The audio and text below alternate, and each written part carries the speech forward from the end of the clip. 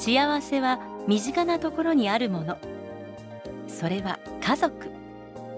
夫婦の輪、親子の絆を確かめ合い深め合う、そんな家族円満のヒントをお届けします。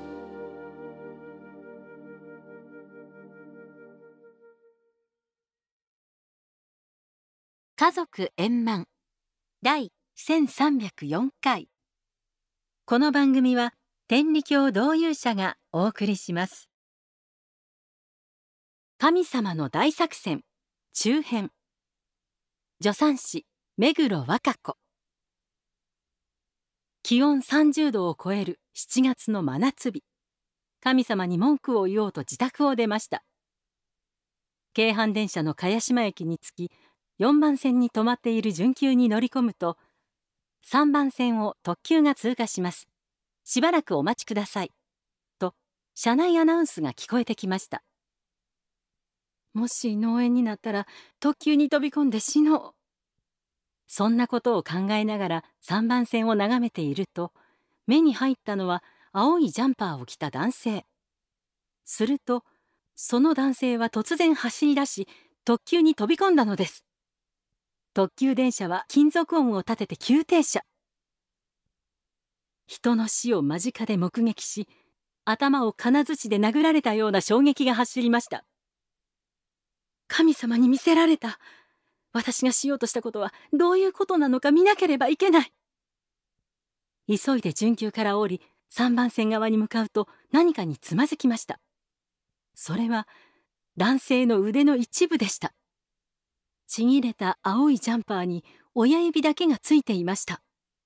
周囲を見回すと足首、頭の一部、肉片が飛び散り、見るも無残な状態。あかん。こんなことしたら絶対あかん。こんな姿、親に見せられへん。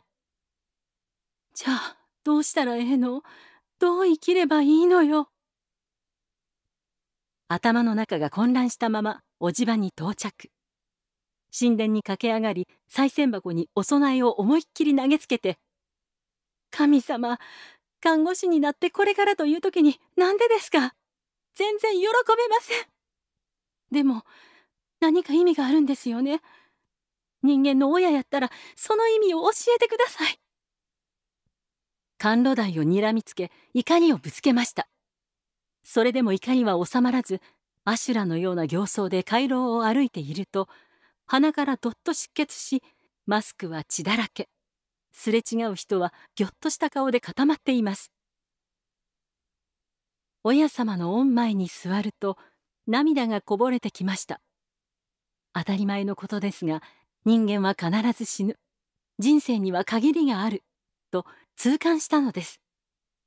そして今、この病気で出直すとしたら、何を後悔するか思案を巡らせると、真っ先に心に浮かんだのは、看護学校の実習で見学したお産の現場でした。お産ってすごい。助産師さんってすごい。素晴らしい仕事や。と心が震えました。担任の先生に、助産師を目指したらと勧められましたが、これほど責任の重い仕事は無理だと諦めていたのです。しかし、死がちらつく重い病気になり、考えが変わりました。今世で後悔を残さないためにどうすればいいのか。私は親様に、このままでは終われません。助産師になってからでないと死ねない。何としてでも助産師になってみせます。と言い放ったのです。神様に向かってなんと高慢ちきなことですよね。でもこれはまっすぐで気の強い私の性格を見抜いていた親神様と親様の巧妙な作戦だったのです。もちろんこの時は全く気づいていません。鼻から血を流しながらおじばに帰った翌日、西宮市にある所属教会に行きました。死を意識し、今世最後の参拝になるかもと覚悟を決め、貯金を全部お供えしました。若い頃からお世話になっている親奥さんに病気のことを話すと、お授けを取り継いでくださいました。そして、明日は上級の中央大教会の月並祭よ。このお供えを今すぐ速達で送ると祭典に間に合うから。と郵便局に連れて行かれました。暗い気持ちで座っていると親奥さんが「若ちゃん、神様が助けてくださるから大丈夫よ」と笑顔で言うのです。なんで大丈夫と言い切れるんやろう。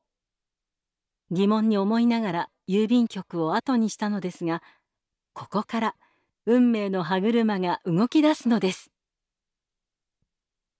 教会からの帰り、クビになった病院に置いてある私物を取りに行きました。ナースステーションの入り口で「この度はご迷惑をおかけして申し訳ありません」と頭を下げましたが、誰も仕事の手を止めてくれません。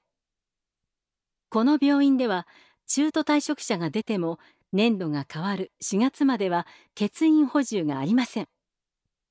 あなたが辞めたせいで来年の3月末まで大変な思いをしないといけないのよ、という雰囲気が漂っていました。退職の理由が病気であってもです。看護部長室にも伺いましたが、会ってもいただけません。惨めな気持ちで通用口を出ると、御神楽歌が聞こえてきました。病院の隣は天理教の教会なのです。お歌が心にしみ、泣けてきました。涙が鼻腔へ流れ、手術の傷跡がじんじん痛みます。崖っぷちやけど、まだ生かしてもらってる、と自分に言い聞かせ、駅への道をとぼとぼ歩きました。病院からの帰り、大学病院を紹介してくださった内田耳鼻科に退院したことを伝えに行きました。院長の内田先生に、大学病院でヤミックが失敗し、ひどい長径骨動炎になったこと、骨も溶け脳炎になる可能性があること、仕事を辞めたこと、人生は一度しかないと痛感し、助産師を目指そうと思っていることなどを伝えると、あんた、うちに勤めなさい。ここは耳鼻科やからいつでも見てあげられる。そうしなさい。来週からおいで。なんと、私を雇ってくださるというのです。ありがたいけど、看護師の募集をしてないのにご迷惑になるんとちゃうかな、と戸惑っていると、それを察した先生は、わし、3年前に胃がんの手術した時にいろいろあってな。あんたの気持ちようわかるんや。来年の3月までということで、どや。これまたよくわからないまま内田耳鼻科に勤務することになったのです。これは一体何なんでしょう。一方ではクビになり、もう一方では雇ってくださる。捨てる神あれば拾う神ありとでも言うのでしょうか。しかも職場が耳鼻科というのは、退院後も経過観察が必要な私にとって最高の環境です。急降下に急上昇、まるでジェットコースターに乗っているよう。この日を境に自分の考えや意思以外のところで物事が動き始めたのです。内田耳鼻科で見てもらいながら3月末まで働かせていただき、4月から助産師になるための第一歩として産科専門の石田病院に転職しました。石田病院はこの地域で最も分娩件数が多く、入職して3ヶ月が経ってもいっぱいいっぱいの毎日。忙しすぎて助産師学校へ進学する気力を失いかけていた頃、神様が練った作戦に気づきかけた出来事がありました。お産の終わった分娩室で片付けをしていると、ベテラン助産師の大石さんが分娩セットの中から1個のハサミを取り出しました。このハサミは最大先頭といって、へその緒を切る専用のハサミよ。へその緒はところてんみたいにツルツルしてるから、集中して切るためにわざと切れ味を鈍くしてあるの。先端だけを使って2、3回で切断するの。刃先が丸くて上に反っているのは、へその緒を切るときに赤ちゃんのお腹の皮膚を傷つけないようにするため。助産師だけが使う特別なハサミよ。ほら、よく見てごらん。手渡された最大戦闘を見て、はっと思い出したことがあります。私がお授けの礼を拝戴したのは、昭和57年7月17日、17歳の時。拝戴直後、教祖殿で待っていた所属教会の間瀬博之前会長さんが、若ちゃんは数字の7に縁があるな。7というのは太食店さんのお働きで着るということや。上手に着ることも神様の大切なお働きやで。だから将来はハサミを使う仕事をしなさい。高校生だった私は素直にはいとうなずきました。そうや、あの時前会長さんの言わはったハサミってこの最大戦闘のことや。さらに壁にかけてあるカレンダーを見て息を飲みました。今日ってあの日と同じ7月17日やんか。怒涛の展開はまだまだ続きます。来週の後編をお楽しみに。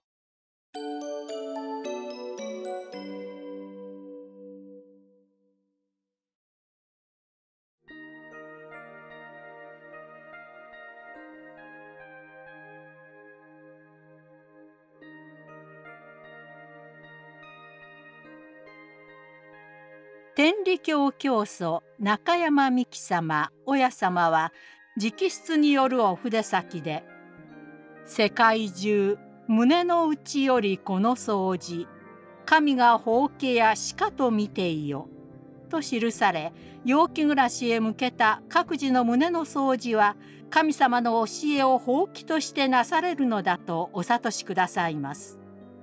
その第一の方法として教えられるのが生かされていることへの報恩感謝の行いである日の寄進です。親様は御神楽歌の中の特に11下り目において日の寄進について詳しく教えられています。夫婦揃うて日の寄進、これが第一ものだねや。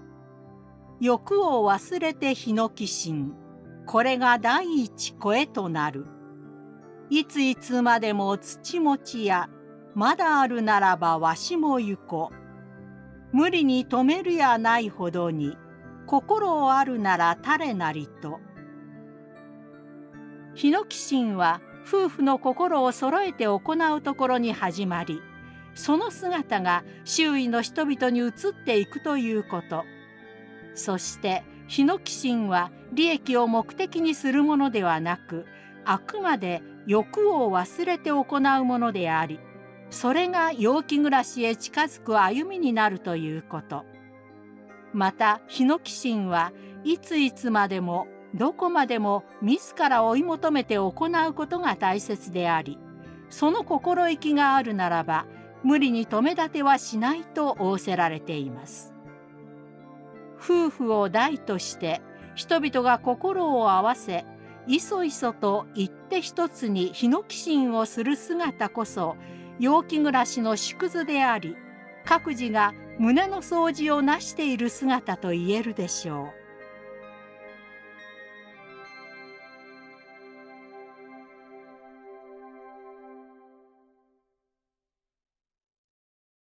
家族円満第1304回天理教導遊者がお送りしました。